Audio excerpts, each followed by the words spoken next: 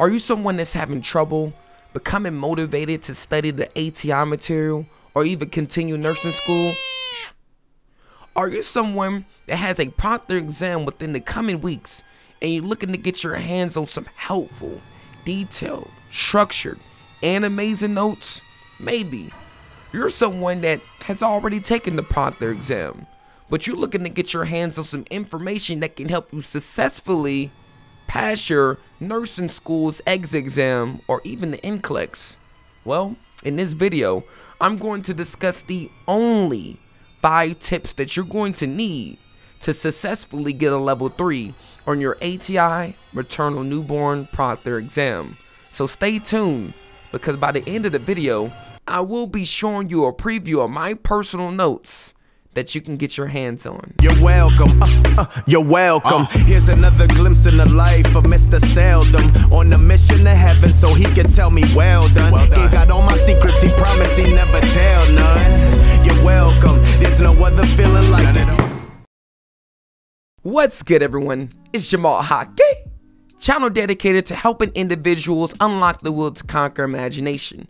And if you truly believe in self, as well as the content being posted here on this channel, then we can indeed help to turn the you that's you into something that's more valuable. Now, if you're wondering why I have this baby here, this is a baby you could say I found, my personal baby, me and my wife's, right? This is Marie, right? Marie, she was born as of the date of the uploading of this video. Brown eyes, and she is the child of Jamal and my lovely wife Elizabeth. Oh, is that so? But more importantly, let's get into some other interesting matters that we will discuss. As I've already said, we're going to be covering the only 5 tips that you're going to need to get a level 3 on this ATI Maternal Newborn Proctored exam. Now, if you've seen my other videos on how to get a level 3 on pharmacology, how to get a level 3 on mental health, how to get a level 3 on nursing care of children, the proof is in the pudding. But I'm going to make this a little bit more detailed, streamlined, and to the point that you're going to be able to get the information that you're going to need. So starting with the first tip, this is what you have to get down. There's the difference between the people that's getting level 3s and the people that are not getting level 3s. What exactly is the difference? It's 2 main ingredients. The first ingredient is confidence, and the second ingredient is your belief, right? In order for you to even understand the next 4 tips that I'm about to discuss, you have to get this first tip down. In order for you to first get to the point where you're capable of getting to level 3, you have to have the confidence to guide you to the level 3. And then the next thing you have to have a actual belief system. You believe in that you're capable of doing it to actually guide you to getting to level 3. How exactly does it work? Well, if you say to me, hey Jamal, I'm just not a confident individual, this is how you could develop confidence super quickly. Competency leads to confidence. How do you develop competency? Competency comes from the repetition of doing something, right? When you have a repetition of doing something and you find understanding in it, it starts to develop some level of confidence within you for the material that you're actually going over. And the belief actually helps build you towards the confidence as well, because belief starts with your mindset. For example, if you're operating from a limiting belief, the likelihood of you getting to level 3 is not going to be very likely. But if you're operating for someone that has a lot of positivity, someone that actually believes that when you come into that exam, you're going to crush it, the likelihood of you getting to level 3 has now increased. The likelihood of you being confident in getting to level 3 has now increased. So do you see how that tip number 1 makes sense? Oh! Tip number 2 is you have to do hella practice questions. I'm gonna repeat that one more time because this is like the most important part. You have to do hella practice questions. Now, what exactly does that look like, Jamal? Here's what it looks like to really do hella practice questions. Number 1, when you're doing these practice questions, let's just say you're giving yourself 2 to 4 weeks to study, right? 2 to 4 weeks. This is a pretty reasonable, because anytime I have ever gotten to level 3, I have studied or dedicated studying for 2 to 4 weeks, really leaning on the 2-week side. But within this 2 to 4 weeks, you're going to want to do 50 to 75 questions a day. I'm going to repeat that one more time. You're going to want to do 50 to 75 questions per day. What is the rationale behind that? Well, number one, you don't want to overload yourself with too many questions, right? You don't want to overstimulate yourself by being exposed to too many questions. The other rationale to it is when you actually take the Proctored exam, the number of questions they're going to ask you, I do believe, is 70 questions. Only 60 of the questions is going to count towards your grade, while the other 10 is just research questions, right? So why would you want to do more than what you're going to be given on your Proctored exam, right? You want to put yourself in a winning position. So only do 50 to 75 questions. Now, let's go a little bit deeper into this, right? Because this tip is tip number 2, right? Doing hella practice questions. What exactly does that look like? That's you going to dynamic quizzes, and that's doing all 400 of the maternal newborn questions, right? 50 to 75 questions a day, right? The next thing, standard quizzes. There's 3 standard quizzes: maternal newborn 1, maternal newborn 2, and then the final maternal newborn standard quiz, right? And then you have 2 practice assessments that you can do to also allow for more practice questions to be given to you. And just to add some more meat to it, pro tip number 1 with this tip number 2, right? This is pro tip number 1 with tip number 2, right? Do hella practice questions. By exposing yourself to as many practice questions as possible, you are going to start picking up on the pattern of specific topics that are frequently discussed. And I'm gonna give an example to that later on in the video, right? And then pro tip number 2, right? When you're doing these practice questions, I'm gonna want you to flag each question that you get incorrect, each question that you guessed on, or each question that you quite don't really understand, but you want to see again, right? The object of the game, the goal of the game is for you to become exposed to as many questions as possible, right? So I want you to spend a little bit of time on this point when you flag these questions, so when you go back through after you completed all your questions, you get to see the question again to see if you have a better chance of getting that question correct. Is all of this making sense so far? Of course, of course. Tip number 3, I'm going to need you to read the rationale of each individual answer choice. I'm going to repeat that one more time. Each answer choice, I want you to read the rationale of each individual answer choice. It doesn't matter whether you got the answer, the question correct. It doesn't matter if you got the question incorrect. You have to read the rationale of each answer choice. What's the meaning behind this? Well, the meat and the potatoes comes from the rationale. When you have a deeper level of understanding for the material that you're actually answering, it brings you closer to the material in itself, right? If I just select C, and the answer to C was to help the mother with her nausea and vomiting, she should eat dry foods such as saltine crackers, right? And I don't have a level of understanding as to why that's the correct answer. Sure, I may get the answer correct on the final exam, but I increase the likelihood, the probability of me getting it correct by having a level of understanding as to why that answer is the answer. The other thing is reading the rationale of the incorrect answers. There's other source materials within those answer choices as well that's going to guide you towards getting the answer correct when that topic point comes up again. This is all the sauce right now. I'm giving y'all the sauce right now, so I want y'all to really lock in on what's being said. You think I'm playing? So tip number 4, I want you to use my study guide that I'm going to talk about in a second in conjunction with any other source material that you can get your hands on, right? Source material would be considered practice questions, right? Other source material that's really good will be considered the ATI book. Now, pro tip, I do not recommend reading through the entirety of this book, even though the book is short. If you're a quick reader, cool. But let's save on time, right? You can skim through this, go to the ebook. I use the ebook.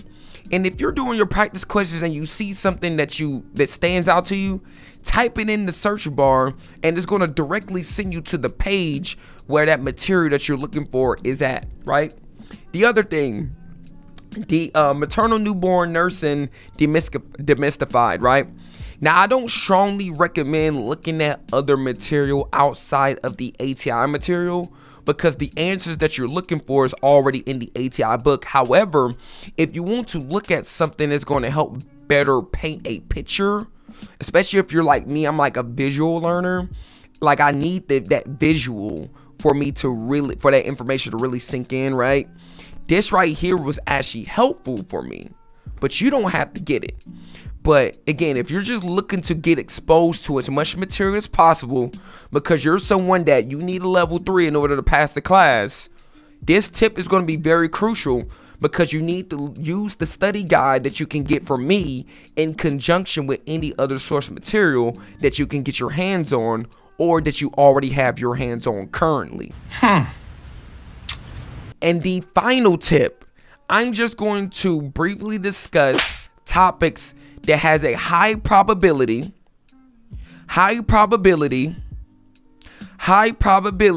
of being on your ATI maternal newborn proctor exam, right? Let's go over it really quickly. For example, chapter 7, bleeding during pregnancy, right? You're going to see things such as ectopic pregnancy, things like placenta previa, and things in relations to abrupto placenta. I don't know how to say that word, but you know what I'm saying, right? So when you go to chapter 7, right, you're going to be able to look at that information, right? Looking at ectopic pregnancies, right? That's abnormal implantation of a fertilized ovum outside of the uterus, right? Outside of the uterine cavity, right? So when you have a good understanding of what exactly does ectopic pregnancy mean and what causes it, right, then you can better guide, it will better guide you in the direction of knowing the correct answer. For example, things like messing up tubal patency and STIs and things of that nature can put a patient, your client, the mother, at an increased risk of ectopic pregnancy, right? Things like placenta previa, right? When you get to understanding and knowing this information is super crucial, important, right? That's number 1. This is still tip 5 in terms of topics that have the high probability of being on the ATI exam, right? What's another thing, right? Physiological and psychological adaptations in pregnancy. This is referring to the things that are the expected findings within the first trimester of pregnancy, second trimester of pregnancy, and third trimester of pregnancy. When you get to the point where you're able to better identify those expected findings, for example, nausea and vomiting within the the first trimester of pregnancy, things like hyperemesis gravidum, right?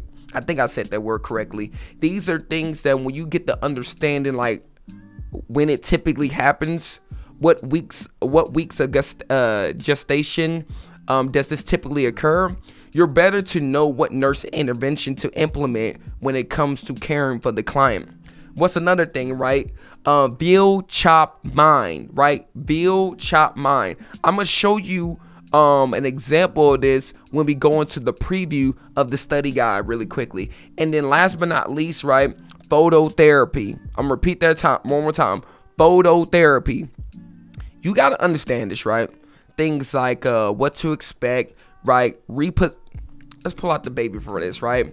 When it's under, right, that light, right, the baby, it only needs to be a mask covering the genitals, right? Everything else needs to be exposed, right, to the phototherapy. You don't need to put no lotion, no ointment on the baby, right? You want to feed the baby frequently, right? You want to change the position of the baby frequently. You want to check the temperature of the baby frequently, right? And all this is discussed within the notes in terms of how frequently these things should be done. But at the end of the day, these are just examples of topics that have a high probability, probably 90%, of being on the ATI Proctored exam. And reason why this is important, because there are things that I've discussed within these quick fire topic points that if you get this down, that already helps answers anywhere between maybe 10 to 12 questions. And my notes kind of covers the rest of them as well. So put yourself in a winning position by utilizing all 5 of these tips to help you get a level 3 on the ATI Maternal Newborn Proctored exam. So without further ado, let's go ahead and show you a preview really quickly of what you would be getting if you were to get this study guide really quickly.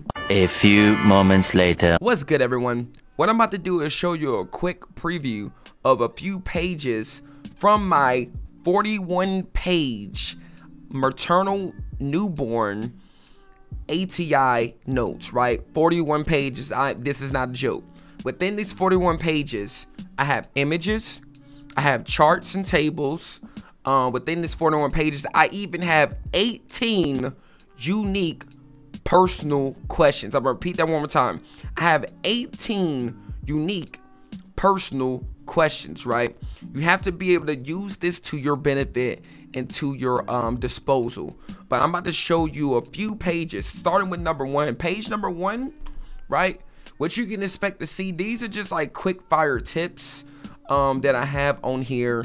For example, HCG is key in order for you to verify her pregnancy, right? It rhymes, it's cool, it's quirky, right? The whole purpose of that is just to show that the basis of proving or dictating someone's being pregnant or not. Reason why I know this very well is because where I work in my facility, one of the things that we do is we have to verify if a woman is pregnant or not, because we can't just willy-nilly give someone psychiatric or psychotropic or antipsychotic medications if they are pregnant, because that could actually ruin the pregnancy.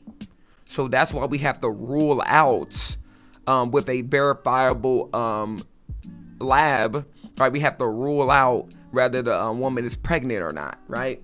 And then other things, right? And just knowing the fetal heart rate, super important, the normal fetal heart rate.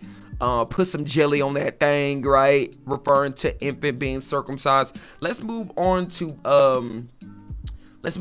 page 9 and 10 really quickly. Now that we're on page 9 right now, on page 9, this is an example of, like, let's say a placenta previa notes, right? I even tell you the chapter, I even tell you the page. Now, some things I don't have page or chapter, but I do have enough information to the point where even if you were to type it into the PDF ebook of the maternal newborn ATI book, you'll be able to find the material or the information, right? Highlighting certain things, putting certain things, and as well as I have an image to help paint that picture or that visualization in your head a little bit deeper, right? Next thing, let's move on to page 25. All right, so on page 25, I have an example of Build Chop Mind. Now, some schools talk about it, some teachers talk about it. I've discussed with some people, they didn't completely know about it at all. But with Build Chop Mind, this just goes to show things to be mindful of when the infant, the fetus is in the womb, right? Variable D cells, early D cells, accelerations, and late D cells when you're looking at the fetal heart rate monitoring device, right? So when you're noticing these things, you have what's causing those type of fetal heart rates, and then you have the interventions that you're going to be able to utilize, right?